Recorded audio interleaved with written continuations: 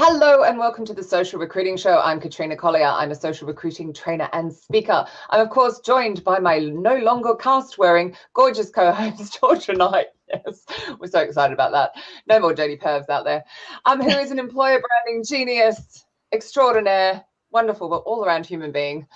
And today, super excited to have Tammy Colson, founder of TalentCrib, with us to talk about a very provocative topic too.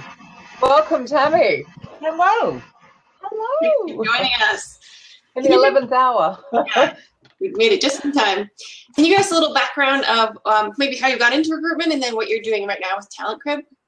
Sure. Recruitment. I was 15. My dad owned a talent recruiting agency when I was a kid. Cool. So I got started really early with a Robert Half franchise and tried to get out of it by going into the Marine Corps. Then got out of the Marine Corps, and my first job out of service was recruiting. And then so you escaped recruitment by going into the Marine Corps. And it didn't work. Those polite extremes, no? Very much so. Went and got an education in nothing that is related to recruiting. And the first job out of college was recruiting. Love it. So I've been doing HR and recruiting for about, 15, 20 years, I guess.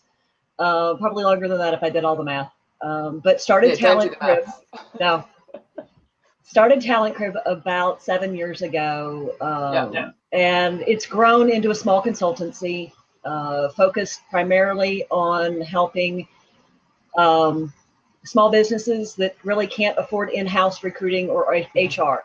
And we do policy, we do performance management, we do recruiting, and I do a lot of work with putting together veterans hiring initiatives in the Northeast Ohio area. Yeah, which is seriously cool. Yeah, it's fun. Yeah, because we had Aaron Daniels and Joe Weech on talking about that topic, and I think there's just so much confusion around all the terminology, and half the time it's recruiters just don't understand. If they understood that, they would see more easily how to hire people. Because I was sitting there baffled through most of the show. I think, too, veterans don't do a really good job, especially newly released veterans, don't do a really good job of explaining what it is they did. They kind of think everybody knows what they did.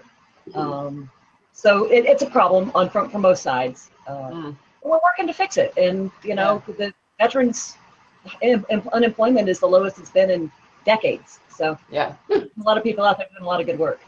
Yeah, which is good, hey? Really, really good. So I'm trying to think. It was at the meeting of the Minds conference in Dallas when I was there a bit back. I had a speaker, Colonel, come in and talk about exactly that. It was really inspirational. So Tammy, you're here because I was tweeting about why don't recruiters get the hell off LinkedIn and go over to Facebook, my favorite topic of all time. And because you wrote this provocative remark about recruiters being lazy. So yes. Was there? I've been doing it long enough. I know this. But why do you think they're lazy? I think that in any job, and really it's not just recruiters, it's any job. If you find something that works, no matter how well it works, if it works enough, it's really easy to not change. Yeah. And there's a couple of different aspects to that, I think. Candidate selection, pushing back on hiring managers, using new technology, and those are just the top three. Yeah. People are lazy. And I think recruiters tend, particularly third-party recruiters, tend to think this is the way I do my business, and therefore you're going to comply. Yeah. I know I did. I thought that way. Yeah. Then I went and was a full-time internal recruiter and realized, I can't play that game. There's too many stakeholders. And they're right there in your face. Have you ever worked internally, or was it always been more agency? No, I worked as HR and recruiting internally for about 15 years. So I was with Home Depot, with a large manufacturing company called Old Castle. With Home Depot, I had 5 stores, I think. So 3,000 employees. I've done both sides of the fence. Yeah, I bet that's useful, seeing both sides. It is. And I try to actually work internally, from an internal standpoint now. That's one of the reasons I like I've developed the business the way I have, is that I have the ability to go in and work very closely with those hiring managers and with the CEOs and with the senior leadership, so that they get the sense that I'm their recruiter and I'm not somebody just, oh, I'm going to pay a fee to. I think it's quite hard because when they, you'll have to tell me if it's correct in the US as well, but here when they put like these preferred supplier agreements in and everyone gets pushed back so far, and then it's like, because obviously the best relationships are, when I was third party side, was being able to go in and do exactly what you're talking about. Agreed. It's tough when procurement kind of go over there or HR goes over there and you're like, I can't do my job. So sometimes actually it's imposed laziness, isn't it, rather than. It really is. There's so many different external factors, the technology, the HR rules, I've worked with CHROs that do not value recruiting. And it's like, I can talk till I'm blue in the face. They're not going to fix anything. It tends to make internal recruiting look lazy. But granted, there are plenty of internal lazy recruiters. Yeah. They're not exempt by any stretch of the imagination. Yeah, I mean, that's where it started, wasn't it? Because I was talking about the whole LinkedIn thing, and I think that still that ability to do a 2-keyword search and spray is the problem. Yes. And that's why LinkedIn is a problem. I mean, I did laugh because when I put it on Facebook, somebody, oh no, she's gone. Oh, I hope she's still there. Are you still there, Tammy? Oh dear. Having no luck today. I know. Hopefully she's coming back. But it was one of the ladies from LinkedIn wrote a comment about, because obviously I'm always slagging off LinkedIn on Facebook. Oh, she's really gone. Ah, she's back. There, I have no idea. There's a gremlin in the internet today. I have no idea. I can hear it. It's making this bizarre noise like we're in a washing machine. So what's Michael written, Audra? I can't. He's interesting. Saying when you have to work, and I've heard this, I think, to some extent, that when you're outside, you have to work harder because you're only going to get paid to some degree if you're going to make the placement. Where a recruiter, they've got a salary, and they still have to make placements, but it's not maybe as what's the word? I don't know, but if your hiring manager's like right there, yeah. And I understand what Michael's saying, that if you don't make placements, you don't eat. I mean, and I own a business. I'm there. I don't do the work that needs to be done. I don't eat. At the same time, death, in Mike's case, death. Yes. That's very dramatic, mate. That is rather very Texan dramatic. But I think that we started this conversation with the technology, but with negotiations, with candidate interaction, you take the easiest path. And like I said, it happens in all fields. It's not just recruiters. Absolutely. But if you can get okay candidates on LinkedIn, why spend the time to learn how to do it on Facebook? I mean, that's the laziness that I'm talking about. Yeah. It's like, okay, I can get 3. I don't need more than 3. But if it works, then why do you need more than 3? Are you saying that they're not like great? Or we don't really care if they're that great. We care if the hiring managers like them. I mean, let's be honest. That's the truth. It doesn't matter if they're phenomenal. It matters if the hiring managers like them. How many clients have you ever worked with that are okay with a C candidate? That's because that's what they want to pay for, or that's where they are in their growth progression, whatever it is. Who are you missing out on is more my thinking. Oh, I agree. Not going beyond. I mean, Audra's actually, she's just shared some awesome stats with me for my presentation next week, haven't you, for Facebook advertising and stuff. It's like, so if you're not doing that and like spreading that net even that way, which isn't that lazy, is it? I don't know. How much time does it take you to do one of those, Audra? No, not much time at all. And you're also reaching people that aren't active, which I think is great. Right. Because those could be the perfect person. Working. Yeah. They're not hanging out on job boards. And those people can be good, or they could be, not as good. Yeah, true. Have we lost Tammy again? No. Oh, every time you don't move, I'm like, oh gosh, she's gone again. What's Mike written here? Great way to dilute the capability of a team is recruiting mediocrity. Can we have small words for me today, please? It's Friday afternoon. Because it's possible for recruiters that don't care. Yeah. I think there's a lot of recruiters that don't know either. So Agreed. they can't see the how to do it with complete ease. They just think, oh, it's not possible, rather than actually just going to that brilliant search engine called Google and looking up how to do it. Well, they don't want to learn because what they're doing they think is working. Yeah. I mean, that's really where it is. You know, when I train, I go into companies and train small teams of recruiters sometimes, and they're like, I didn't know you could do that. I'm like, no, really, it's a LinkedIn search. Yeah. I wish this has been around 10 years. But, you know, it's particularly in small business, that's the reality of it. Yeah. They think, a lot of people think, I've always done it this way. Why should I change it? Audra, what were you going to say? I worked for a company once, and we had about at least 10 recruiters internally, and there was no sourcing. They just took the applications that came in the ATS, they looked them over, they passed some over. They didn't even know what Boolean was or anything. They just took what came, passed it to the hiring manager. But that's when you're really missing out. But do you remember when Christopher Kurtz told me off because at SRSC in January, a room full of in-house recruiters, I said, who X-ray searches LinkedIn, and not one hand went up, well, except for David Nicola at the back. And I just went, really? Like, so stunned and so patronizing.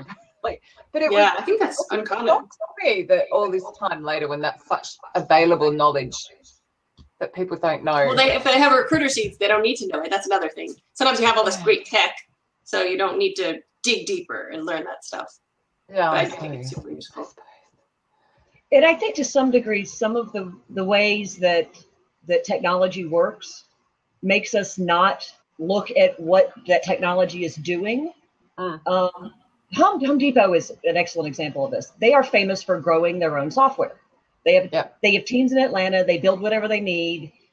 And I walked into a system, and we're talking about 2004, maybe earlier than that, 2003. Walked into a system, and I asked, so how do you verify your I-9s? It's a standard HR question in the United States. You know, how do we go through this paperwork? Just what's an I-9 just for I-9 is your immigration form. It's required by law, has been since 1986. Everybody that goes to work has to fill it out. It's proof you can legally work in the U.S. So it's a little important. And I just asked the question, how do we complete our I-9s? And they said, what's an I-9? And I'm like, oh shit. Well, I go into the system and it's there. It's part of the onboarding process. But 4 human resources managers that worked there for years didn't realize that that's what they were filling out. They didn't realize that there was a system on the back end that connected it to the federal government that verified things. God. They had no idea. So to some degree, our technology, when we don't understand it, what it's doing, it again makes us lazy. It's like, how did you not know that was an I-9? How did you not know that you could search LinkedIn? Yeah. So we were just, before you came on, while you were having your panic in the background, rebooting, Audra and I were talking about HR tech world, and I said, I'm still back at recruiters can't use the tech they have now, and you've just given an even better example than the ones I ever give. It's just all brilliant. Absolutely, it is knocking farts, Mike. You are absolutely right. If you two aren't connected, you have to be. Michael just says it how it is. It's so good. Yeah, I like that about it. Oh, bless. What's Debbie written here, Audra? Yeah, this is a good comment. I found that people really do want to do better at their jobs. They just don't know, which you kind of mentioned the training. Yeah. But I don't know, is that an indication of laziness? You're only ever Google search away from knowing. That's true. I think that I don't know, and I don't care to know. I think that's the indication of laziness. I don't know, it's just a lack of knowledge. You know, when we have folks that come to these conferences and they want to learn and they take all these cool tools back and do something with them. You know, but when you go and you don't do anything with it, that's laziness. I do it. Yeah. I go to a conference and find all sorts of cool things and then forget about it 15 minutes later. I I must admit, at ERE, I started saying, you know, like, thank you for the feedback, which was really lovely, but what are you going to go and change? I was trying to prompt them to go that next. Whereas usually it's really nice just to take the huge ego stroke of all the lovely comments that come through, but it was like, no, what are you going to go change? Like, what? I think it's, you pick one thing or two things, and you try to get better at those things. I think we get into a little analysis paralysis sometimes. Yeah. Too much information, and I don't know how to process all of this simultaneously. Yeah. That's it. I mean, that's what I find with training and conferences. It is a lot coming at you at one go. I like to break it down. If I can get my clients to do it that way, it's awesome. You know? Yeah, I take baby steps. Write down and deliver it over several weeks, and then you'll have a chance to go play. But I also wonder if it's like the laziness is time pressure. So, you know, like again, this morning, a client gets in contact and I worked out how many roles these recruiters have per person. It's ridiculous. Yeah, I was going to just bring that up. Some of them have like 50 roles to fill. They don't have time to source. They're just none. You're just panic. And that's a management issue, I think, not seeing that that's not effective. I think that happens a lot. I think, and then they're too scared not to advertise, but they spend hours going through all the crappy advert responses. I was on contract with Nestle a couple of years ago, and I was staffing their marketing department. And we had three marketing associate jobs. It's an entry-level marketer. So you've got an MBA, and you might have done some internships, maybe.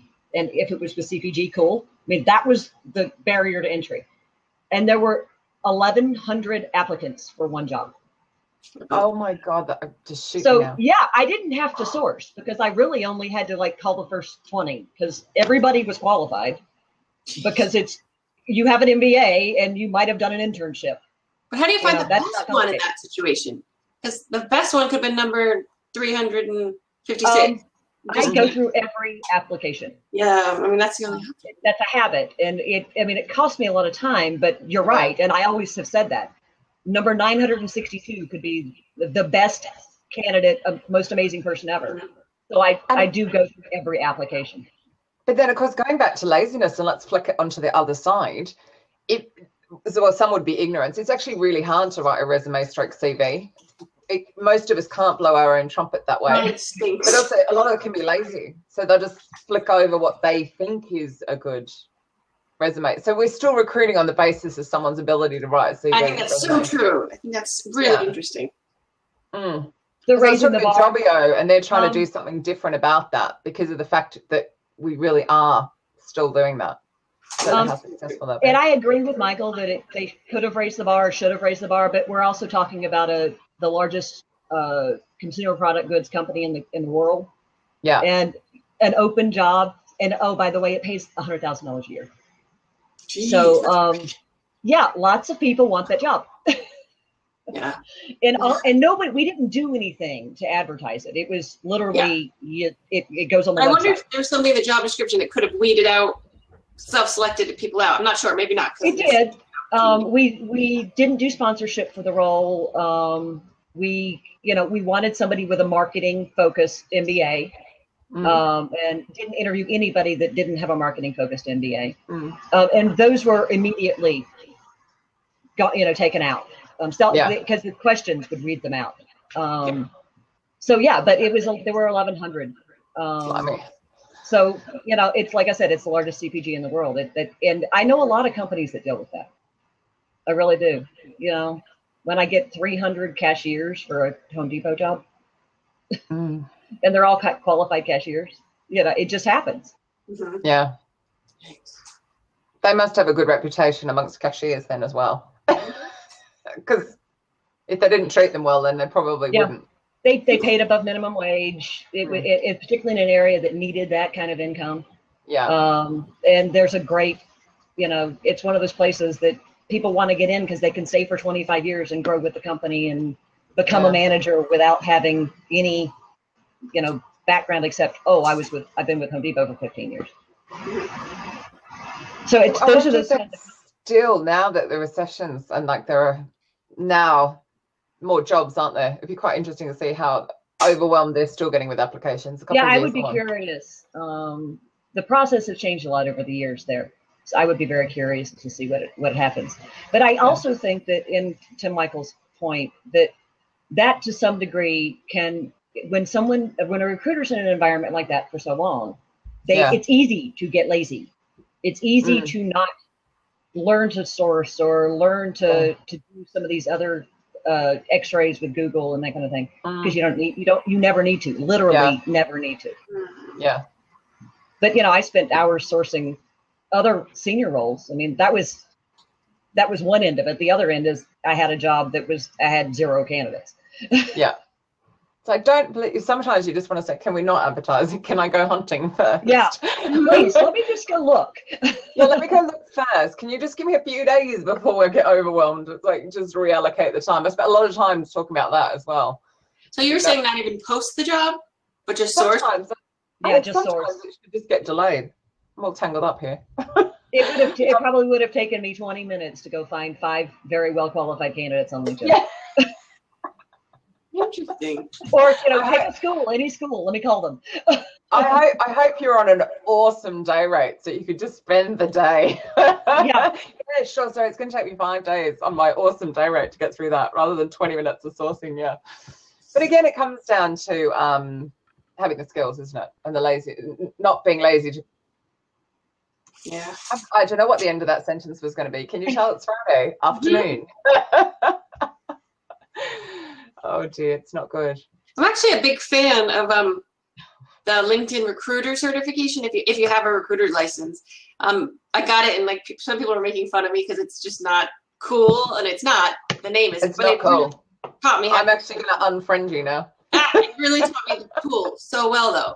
So I was actually, if we're going to, the companies that spend money on this tool, you want your recruiters to really know how to use it, because there's all sorts of collaboration pieces, and it's this and that, and it really did teach me it. So I think if you're going to pay, then you should have to do the certification that goes with it. I would agree with you on that. I've had a couple of clients that bought and had recruiter seats before I ever got there. And one of the things I had found is that the recruiters didn't know how to use it. I mean, they used it, but they didn't know how to use it. They use it to advertise. And quite honestly, I don't have a recruiter seat because when I do recruiting for a client, it's a little bit different. So I don't have my own recruiter seat. So I'm not really up on all of the stuff that the LinkedIn recruiter has to offer. I'm not at all. So Animal asked, do Frank and I ever have any arguments at home about recruiting? So for those that don't know, my husband is Frank Zupan. So if you have heard of him, and he and I are both in the recruiting industry. And that's how we met. So there's a whole backstory. Oh, I just saw little love hearts floating off across the. Yeah. So yes, we actually do have. I wouldn't call them arguments. I would call them intense discussions. Yeah. About recruiting and recruiting strategy and HR stuff. We try to kind of limit it because marriage. Yeah. But we do have those conversations, and we have very different perspectives on a lot of things. So it's kind of nice to have that somebody to bounce stuff off of who gets it. Yeah. He's been in the industry a little bit longer than I have, only because he's a little bit older than I am. But yeah, so it's neat. Yeah, I think it helps. So it's weird, but it's really not. Going back to the recruiter license, I actually got a beautiful email that was asking me if I'd like to be head of sourcing somewhere. And I'm forever using the screenshot that Mark Lundgren gave me. Thank you, Mark. I know you're here somewhere. From the training for the recruiter license that gives a template, which is all I. And I literally got that template in. Like it was, and I was just going, oh no. And that's my other issue. Because unless it is hyper-personalized, the response rate is really low. You might as well not personalize it at all. Like apparently it's equivalent response rate if you just can't be asked. But actually, if you go to the complete extreme, like most of the great recruiters we know do, and throw in something really quirky in it, people will open them. So I think that laziness is causing a lot of problems as well. Yeah, I think people think it takes longer than it does too. You just kind of go to Twitter, pop in their name, maybe look one other place, boom, you've got enough information, I feel like. You don't even need to do that. You can just use a Chrome extension like Amazing Hire or Discoverly, and it'll just, there it is. You don't even need to type.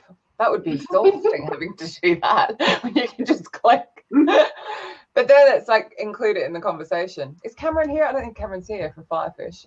He sent me that awesome LinkedIn invite to connect he got where someone wrote, and I like Arctic monkeys as well. And it was like, cool. Someone's made it a real effort. Somebody paid attention. Yeah. And he was really awed. And he's like, oh, I know who to send that to. Well, you know, and I think a lot of this, and we kind of get wrapped up when we're going to HR Tech and we're going to these conferences, we kind of get wrapped up because there's a few big name companies out there, right? Yeah.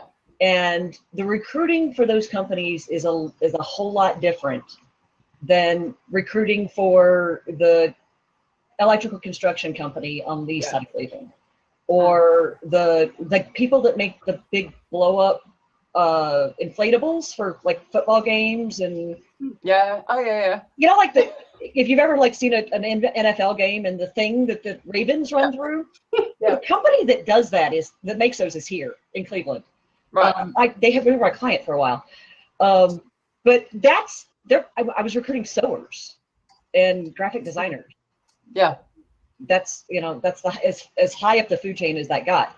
That's a different level of recruiting. Yeah. Then, you know, I'm looking for the next innovator for Google. Yeah. Some of those that requires and can be found on the internet. Little Polish ladies who sew for a living aren't on Twitter. No, but you would find them on Facebook via a nice targeted pay-per-click advert. Maybe. I actually found them in churches. Okay. You actually had to recruit that kind of person? I did. Did you go to a Polish church then? I went to several and posted things on their bulletin board, and we ran an ad in their in their program. Old school. Oh my God, I love it. Yeah, good point, Animal. Why Polish? I must admit. Actually, they're probably excellent seamstresses. It's the neighborhood. Right. Interesting. Some of them were also Ukrainian, or there was Slovenian. They're really good at that stuff, though. I don't know why. They just are. Maybe being poorer countries and they've had to, rather than we can just go to Kmart. You know, assuming that Kmart sells clothes where you are as well. A lot of it is tradition. The women that I talked to that I was hiring were like the kids had gone to school, are in school. They're looking for something to get some work. You know, they want to go to work full time. They want benefits, and they have known how to sew for years. Yeah, and they're experts. And so it was an odd thing, but it was fun.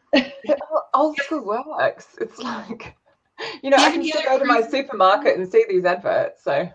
Well, I agree. Yeah, that's what I thought. But these folks have been here. I mean, some of them were born here, so. Oh, okay. They really haven't lived under communism. They're just of Polish descent.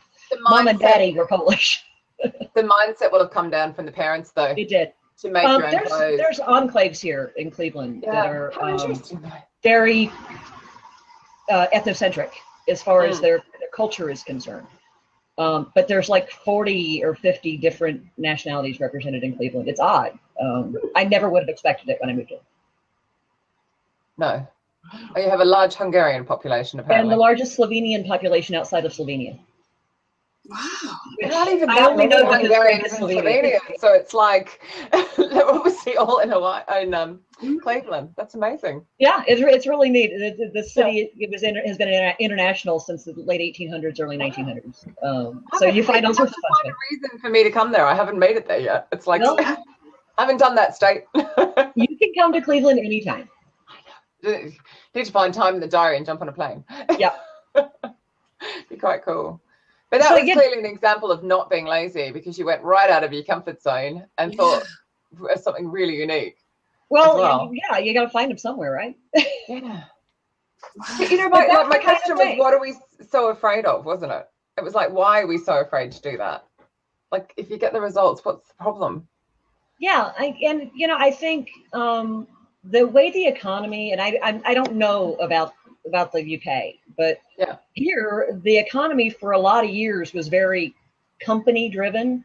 There were plenty of people, so you didn't have to go looking. They all came to you. I mean, you had people knocking on the door every day, all day, looking for work. And then people, it's changed because people were holding on to their jobs and they weren't leaving. Yeah. And then we went through this cycle last year where everybody was leaving. I mean, I knew 50 people in HR in Cleveland that were looking for something new. So getting used to that, I think it's changing faster now. So you have to be more adaptable.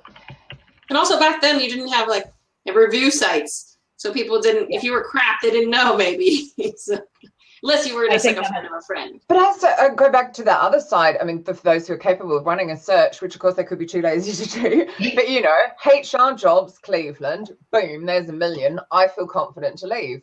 And, you know, Tammy and I didn't have that when we started out. Actually, Audra, you mightn't have as well. It was the newspaper. Mm-hmm. It was, and I think I talk about this every show, but that lack of transparency, that's huge. I don't know how many are embracing that, though. But you would just go to Google for a job, wouldn't you? Yeah. I mean, the job I got in 2002 came from a newspaper ad. I lived in a town of 5,000 people, newspaper ad. Yeah. But I also love the fact, though, that the people are being treated better within companies now. Like you said, with the review sites, Audra, and they have to, because again, the transparency. I love that side, because we did not have that when we started out. Yeah. So if you'd gone to the paper, was it the only job? Who knew? Horrible. It's lovely to see Mr. Stroud has joined. Hi, Jim. Mr. Animal calls me that. Or Jimmy. Don't call him Jimmy. Sorry. Jim. You, of course, know Jim Stroud, don't you? Yes. And I will only always call you Jim. No worries. I know. It sounds very strange. He's bigger than me, so.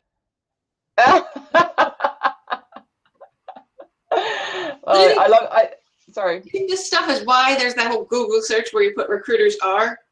Or do you think that's more of the bad experiences like with talking to recruiters? What do you think causes that? I think because we sometimes suck really hard. It's awful. We forget to get back we in are contact. Some useless parasites and annoying. Oh my god. Okay, hang on. I'm gonna write interactions with like when you're talking to one and it doesn't really, maybe he or she doesn't really care about you and just wants to push you, like bad headhunters, or is that about talking about spamming? It could be a combination of all. Okay, could I just say, putting in developers, we get lazy, flocking to blockchain boot camps, kings, the new kingmakers and the new rock stars. Everyone's actually a little different, though, right? Say that again. Everyone's search is going to be a little different. Yeah, that's why I'm doing a UK one. Only searching on Google is lazy. I know, Jim, but My first one is recruiters are useless. Say that again. My first one is recruiters are useless. Yeah, I got useless as well. Yeah. Jeez. Actually, the biggest complaint I get is about the disappearing recruiter, which I also think is laziness. I mean, fear and laziness. Yeah, I don't want to go back to Tammy with my feedback. It's difficult. It became easier because we could just send an email, but then we don't send the email. So, some of that is, from an internal side, it's HR says you can't say anything. And or a hiring manager who still hasn't made a decision, even though they've made the decision, they just aren't telling anybody. And from the third party standpoint, it's who's closest to the money. I mean, that's what we're taught, right? Yeah. You work hardest with the candidates that are closest to the money, so you kind of forget the rest of them. And that's where I was going with that third party thing about get lazy about remembering that they're people. Yeah. On the other end of there. Yeah. It used to be different when they walked into the agency to fill out the card and hand you a resume and you were face to face with them all the time. I've worked with, I can't tell you how many candidates that I've never met. I mean, they've been in jobs for years and I've placed them several times and never met them face to face. Quite a large, in another part of the country. Quite a large number of my Facebook friends are actually IT contractors I placed back in the day. It just made sense to me to be human with them, and I appreciated the fact I was earning money off them, and some of them got so good at getting themselves pay rises that helped me get a pay rise, like because I was nice to them and didn't disappear. Like, it's kind of no-brainer, right? So what's Jim written here? I'm not a number, I'm a free man. A TV quote, I guess, that could apply to the candidate engagement experience. I don't know what show. Are you being something weird? from World War II? Oh, he's not that or old. Maybe. Right? I don't know. I'm awful at movies and TV shows. Yeah. Yes, Jim, you're absolutely right. There are many more search engines out there besides Google. I appreciate that. It's very easy to overwhelm HR and recruiters with training as it is. The Prisoner, a 70s show. Tammy, Audra, and I weren't born then. I would love to say that, but unfortunately, I know that show. Oh, God. I just am awful at any sort of TV and music and movie trivia. I actually don't know that show, but that might be a US show. Oh, don't you dare. Oh, dear. Tammy, how much feedback do you need to give a candidate that's maybe second runner-up or third runner-up and isn't going to make it? Do you have to call them and give them all sorts of feedback, or did you say, sorry, it didn't work out? What do you think is best? I actually judge that based on how the candidate is working with me in the process. Mm-hmm. Some of them are just, hey, I just need to know the information. Some of them ask a lot of questions. Those that ask a lot of questions, I try to satisfy that sort of innate curiosity that I know they're going to have. Mm-hmm. And at least try to give them a direction that, the person that, and try to be as transparent as possible with the feedback. Some of them they just want to know. They honestly don't care why. They just want to know. They know that they're qualified to do the job, and they realize that the other guy wore a better tie or whatever it was that moved the hiring manager to make the offer. I judge it. I try to judge it independently, but everybody gets an email, regardless. But even if it's before and they've just submitted that resume that they're really crap at writing, like if it's something really, really obvious where you could say, hey, run it through a spell checker. Like you're not representing yourself well. Just the basics. It honestly depends on my workload, how much of that basic feedback that I will give. I am working on a role right now that it's a fairly low level role for this client, and they've got I've got a bunch of people, and it's the people that obviously didn't read the job description. Oh, you're work in a pharmacy and you want to do accounts receivables. I don't get it. You don't have an accounting degree or any experience. I don't know. I used to call them pizza box guys or pizza delivery guys. Yeah. They apply to be the CEO or something but they deliver pizzas. Those folks I just reject because that's if you can't figure out why you didn't get selected, I can't explain it to you. Yeah.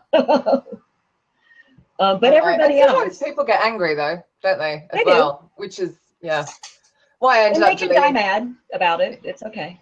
I mean, that's why I deleted my post yesterday, because they just suddenly all got really aggro. And I just thought, God, you're writing all this aggro on the internet where people can find it later. Mm-hmm. And then I just got fed up with it. So I just went, delete. I missed it completely.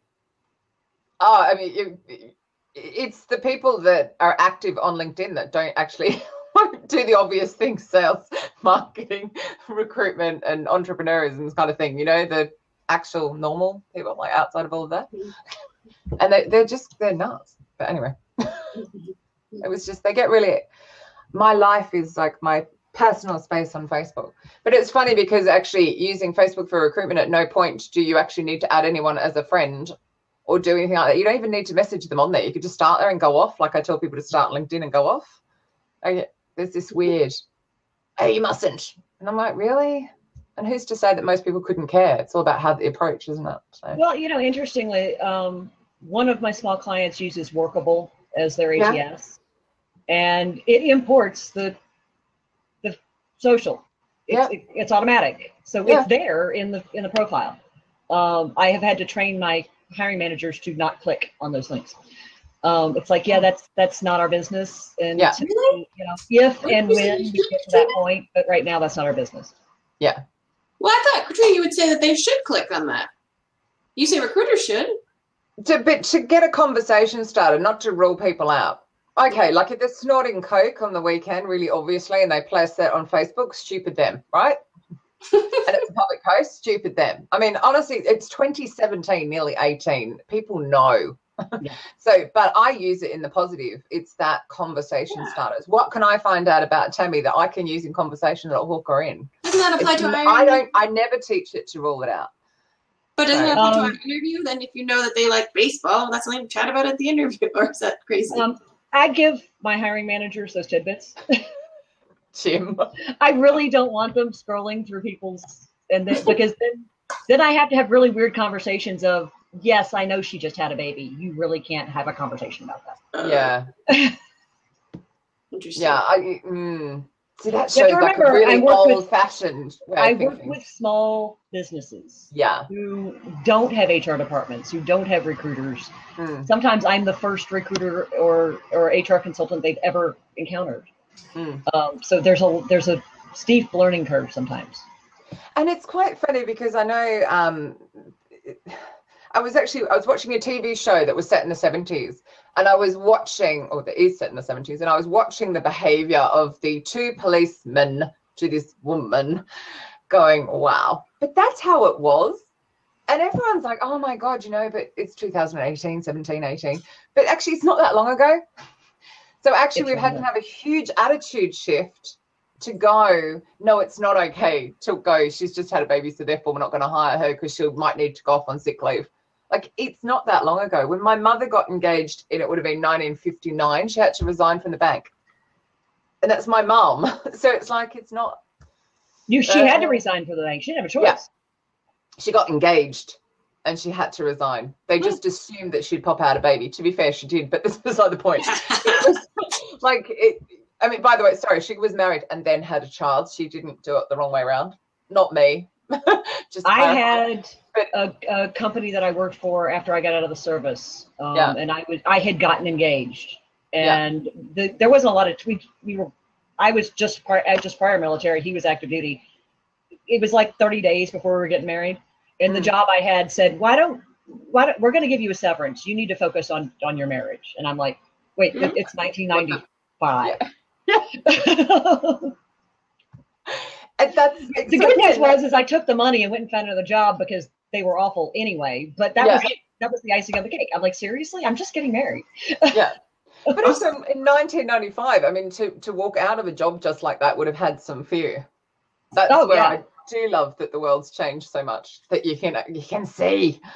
Now I'd happily, well, I'm my own boss, but if I was in a job, I'd happily just walk if they were shit, because it's like, I can go to the internet and find something else. So. In 1995, we were still looking in the paper. Yeah. Audra wasn't born yet, but we were still looking in the paper. Are they giving you a ribbing down the side here about? They're saying I'm Gen Z, but isn't Gen Z like really young? Yeah, digital native. I'm not even a millennial. I'm way old.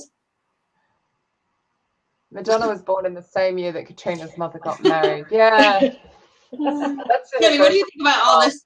Millennials are one way and Gen Z is one way, and what are the Gen X is another way. Just be warned, if you don't say it's bollocks, you'll be in trouble. You have to say it's bollocks. Well, I think people forget that millennials are like in their mid-30s. All these young millennials, and I'm like, I don't know, in my mid-30s, I was a senior leader of HR at a company. Come on, I was setting policy, not whining about it. I think people forget that's how old millennials are. Yeah. My daughter's 26. I think she's at the tail end of that millennial business. But it's still ridiculous.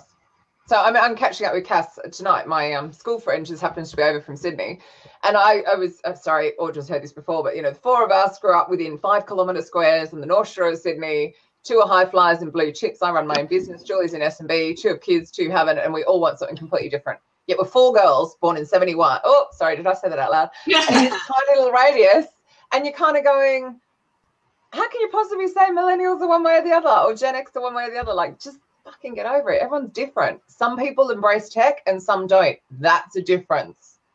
The non-tech users you do need to talk to differently. It can be more challenging. So I'm dating this really lovely boy, and I have to wait hours for him to respond to messages because he will go onto data when he feels like it. And I'm used to like messaging Audra and she'll respond like that because she's there all the time. It's like, wow, this is really weird. I don't know what to do with this. You're very right. He just doesn't get it. He just can't be bothered. It's like he'll answer when he feels like it. It's not his age, you're saying. It's just how he is. How he is. And he'll just pick the phone up and call. I was in the middle of dinner last night. He just called. And I'm like, oh, well. I've got a choice to answer or not. It's like, this is I would really panic weird. if my phone rang. I missed the call. That was what was hilarious. My phone was sitting next to me. Gotta love that. So Queen was my daughter dates a young and man that doesn't embrace tech hardly at all. I mean, There you go. She's a millennial. in fact, she has his phone more than he has his phone. right. So yeah, and he's 29, Right. yeah, something like that. Yeah. So right smack in that whole, you know, supposed to be married to technology business. But I think that again goes back to laziness. So somebody started this whole trend about this is what millennials want. Let's focus all our time on millennials and forget about everyone else in the business, because, you know, they're so important. And everyone just bought into it because they were too lazy to go and do their own research, or too lazy to talk to the actual people, or have the critical thinking thing that we've failed miserably the last, I don't know, 10 years. Did we stop teaching that? Is that how that happened? I think it was the internet, because there's only Google, Jim. Now we just Google and we take Wikipedia. Yeah. So what was that critical? How do I Google that? How do I spell that? And you're going to take the Wikipedia response because that's accurate. Always. The sources are accurate. I won't vouch for the writing. Yeah. It's just crowdsourced, right? Wikipedia? Oh, yeah. They do. Well, it depends. I don't know. Back when I was in college, we could only use it as a tertiary source. I went to school to be a historian. So the whole research thing was part of my gig. And we were allowed to use it as a starting point. Yeah. Just much like you would use an encyclopedia. And you had to prove everything that was in the, you know, this is the information. Now I have to go find the sources and prove that if I want to use that information. So I consider Wikipedia sort of along those lines. So you learned to research, hence you're very good at doing the sourcing, because you've got the curious mind to go and dig and check your facts and find someone somewhere else. And I also grew up in a household where I had to prove my point. Oh, okay. If I had an argument about something, I had to prove the point. So was that parenting, or have you got brothers? That was parenting. No, I'm the oldest. Now the only, but I am the oldest, and yeah, that was just that. Yeah. My father's a lecturer, was a lecturer, so I kind of got the similar, but he would never spoon feed his students, so you had to learn. So, what's going on down the side here? They're having a weird conversation about Bing or something. I don't know. Oh, right, but it's not Google, Bing. Yeah, I know there are other search engines, Jim. It all depends about who you're teaching, though. Some of them just freak out, like, what? I had to stop using Yahoo because the front page was too much news and horrible things. I'd go on there just to do a search, and I'd be like, oh my God, and I'd be depressed the rest of the day. So rabbit holes. Yeah, not a fan. I like how Google. I must admit, I've stopped watching the news since you guys voted in that man. Sorry. I don't mean you two personally. Obviously, I know damn well you didn't.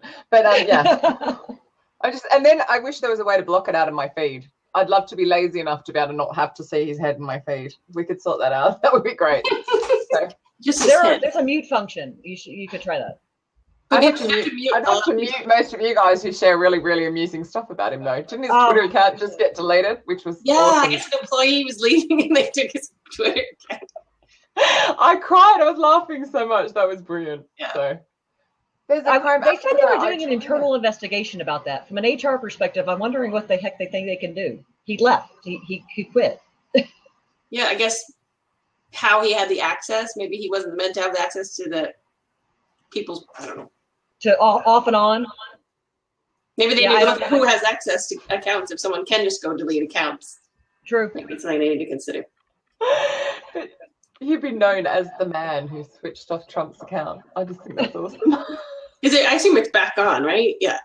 It went back on in 11 minutes. Yeah, it wasn't very long. Yeah. No, sadly. I just wish they could switch him off. But anyway, that's another whole conversation. I can say that now I have global entry. I don't have to worry about that. Good. Actually, speaking of people being lazy, God, that guy was miserable when I went to do that. It's a classic example of interviewing, and he was just really grumpy. Like, I don't know why you're getting global entry. You're still going to have to queue up. And I'm going, but I'm queuing up with the Americans. It's going to be way quicker than queuing up behind Air China. Like, I'm sorry. What's the problem? Yeah. Oh, my God. how not to interview. Jeez. It's all good fun. Oh, we're running out of time. It's going too fast. Tammy. Oh, well, I know. God. So if you had to give, like, baby recruiter, just starting out, given insufficient time to learn half of this stuff, what would be your top tip on how to not be a lazy recruiter? Getting back to the point at hand before I complain more about. I really think that the top tip on how to not be a lazy recruiter, the one that is so obvious, is to pay attention to your candidates. Yeah. And pay attention to the quality of your candidates. And if you don't have the quality of your candidates, go figure out where they are. Yeah. Relying on post and pray is the ultimate. I mean, that's the ultimate in I don't really care what comes through. It's whoever happened to be interested. I mean, it's easy, but it's not quality necessarily. It's expensive. Can be expensive. Some job boards are $300 a job a month. Yeah. It's crazy. Yeah. Gosh. So yeah, paying attention to the candidates and paying attention to the quality of the candidates. How do we know the quality then? Knowing your job well. Right. Knowing, that what that job entails. So leave office, go talk to business. So if you're lucky enough to be in-house, literally leave the office, which some of them are scared to do. Yeah. I used to meet with my hiring managers. They saw me more than the recruiting group saw me. Yeah. Do you think it's ever good to talk to the employees as well? So you talk to the hiring manager, but then also the other, say you're hiring an engineers at the company. I think that would be good for creating a persona. That's like one of the things I tell every recruiter I train is go have conversations with the people that actually do this job. Yes. And then report back to me. Yep. Yeah. I want to hear what they say so that if we need to go have a conversation with the hiring manager who may have a different idea of what this job really is, and we can have that conversation as well. But yeah, talking to the employees that do the work, that helps, 1,000. But also getting them to talk as well. So Five Guys just did a brilliant video for their general managers in their stores, and it's so real. Again, it's like chunky and real.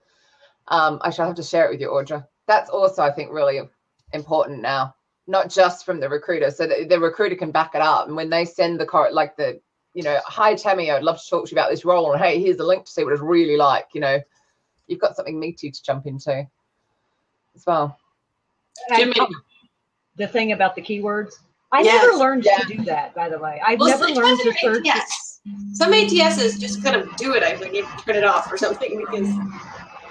Yeah, I don't filter resumes. I just don't. I just look at them and actually evaluate.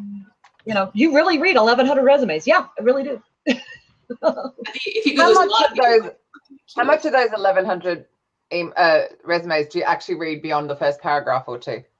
I read the first page. So if it's longer than because of that particular rec, I read the first page. If it was longer than 2 pages, why are you applying this as an entry-level job? Okay, got you. Yeah.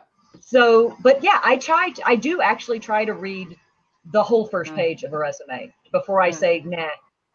And I go to the second page if if the education's on the back end to see if, does this person have a degree in the field or a degree at all, or, Yeah, it's tough. I mean, in that respect, we're still broken. Yeah. Because we're still, even with what I teach, we're still recruiting on the basis of someone's ability to write a profile, that resume. We'll get there. I do a lot of training with my hiring managers and clients on ignore, unless you're hiring like a copywriter. Yeah. Ignore the typos or the misplaced, tabs or whatever that is. Because if we need a pretty resume, we can get a pretty resume. No, I don't mean pretty. I mean inability to write achievements. So, I mean, the biggest tip I ever got years ago from Ray Murphy, I call him Papa's Murphy, so awesome. He would just say so what? Like, you write your bullet point at the end, so what? And you get the which means that. It works for copy as well, Audra. So it's like, I changed that spreadsheet. Well, so what? Which meant the company saved millions or whatever. I'm exaggerating. But it's that, which meant what? Like, so what? That's a really good tip. Yeah, I love that. I think the way I was trained years and years ago, because, 15 and my dad taught me how to do this, was Do they have the basic qualifications for the job? Okay, then talk to them. Go find out, because resumes are awful. Yeah, I like that too. You know, and so maybe I spend more time on phone screens than other people do. I don't know. It's, I mean, I don't think I do. I still love the phone. I think you find out so much in seconds, and you can tell how enthusiastic somebody is, because you could have the perfect resume, pick up the phone, talk to them, and they're like, "Oh, hi, Katrina. Oh, I had that." You're like, "Yeah, bye, clunk." Actually, I'll compare that. If that happens, I will compare that to my 1 week on online dating, where you go through all of this bullshit chit chat, and you'd finally get through it and talk to someone, and they'd have a voice that would just make you like nails down a chalkboard or a blackboard, or whatever they call them these days, and you're like, "No, I'm not." Oh. Or the perfect digressing. Phone screen drunk. Yes. Oh my God. Like, really, it's 9:30, and you sound like you've kind of been in the tank already. Oh my God, we need to write a book on this. Oh my God, like horror stories. I might have one of those as well. Maybe we should just start compiling quotes from recruiters of their horror stories. We could have a whole book out tomorrow. It'd be awesome. Need to do that. Drunk phone screens are the best. Oh my God, so they're drunk from the night before. No, they're only the best when I'm the one that's drunk. Yeah. Because we do know that you like a wine. Sorry. Oh no, you're sorry. I do. Oh my God. I still can't believe you guys have sat at a table together and can't remember each other. Nobody was that drunk. How many people were there? Cameron is like here. 25 people there. I know. Yeah, but I'm sure Audra was sitting next to me. Cameron, I mentioned you earlier. You have to rewind. I think he's only just appeared. Oh, bless him. Oh, wow. Yeah. He was so late. It was so late. I was mentioning your LinkedIn connection to request that mentioned the Arctic monkeys. So Debbie had a candidate show up for day 1 of alcohol with vomit on his shirt. Oh my God. I now feel very sick. On that note, I'm just going to mention our next guest, which is so bad, who also likes the wine. Shannon Pritchett's on in a fortnight. I can't do next week. I'm sorry, guys, because I will be on my way back from the Czech Republic, which I'm super excited about. But the week after, 17th. Yep. Shannon, so that will be all sourcing geeky stuff. Audra will be sitting here going, sauces. Fortnight, that would be in 2 weeks' time. No, that's a British term, Jim. I will teach you some English one of these days. Oh my goodness. Debbie, do a show of horror stories. Will you do the show? Will you come on and be our show of horror stories? We could finish the year with that, actually. We don't have a guest for the final. It would have been a good Halloween one. We missed it, though. Oh. Yeah. HR Happy Hour used to do HR horror stories at Halloween. It was kind of fun. Really good. We will do that next year. Debbie, we're lining you up for that for next year. Right. We're out of time. Thank you, Tammy, so much. Thank you for coming and joining and sharing your horror stories amongst everything else. Debbie's in. Yes. Always looking for good guests. Brilliant. Thank you again. Thank you, Audra. And we shall see you all in a fortnight. That would be 2 weeks just for you, Jim. 2 weeks. Thanks, everyone. Bye, guys. Take care. Bye. Thank you. Thanks, Tammy. Bye. Bye.